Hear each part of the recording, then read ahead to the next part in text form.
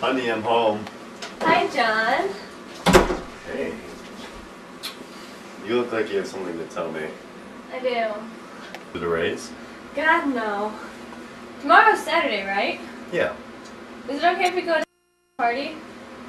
Is it another purse party? No, it's one of those crazy parties. You want to go to this? Why? Because Sandra's my friend and I promised her I'd go. Sandra is annoying. Will you go with me?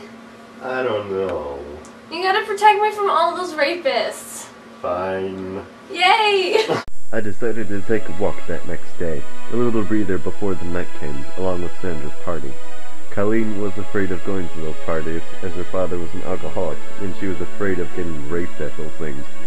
Her friends coaxed her into going, but she wanted me to go with her to protect her.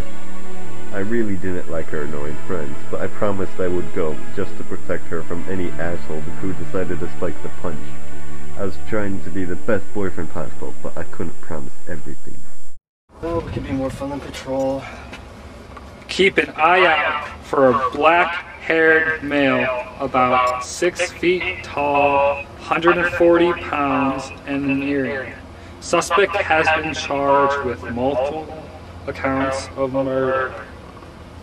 Alright, might as well do that. Oh, excuse me, sir. May I ask you where you're going? Who are you? I'm from the Chicago Police Department. Might you want to take us for a ride with us to the station? I didn't do anything. We'll just clarify that at the station, shall we? What?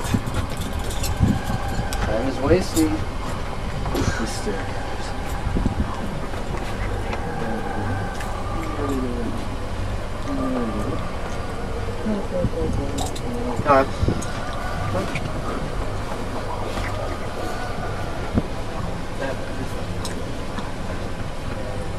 They said I matched the description of a murderer who killed a woman or something like that. I insisted that he was mistaken, but the cops didn't believe me for some reason. I was urgent. I had to go and see Colleen.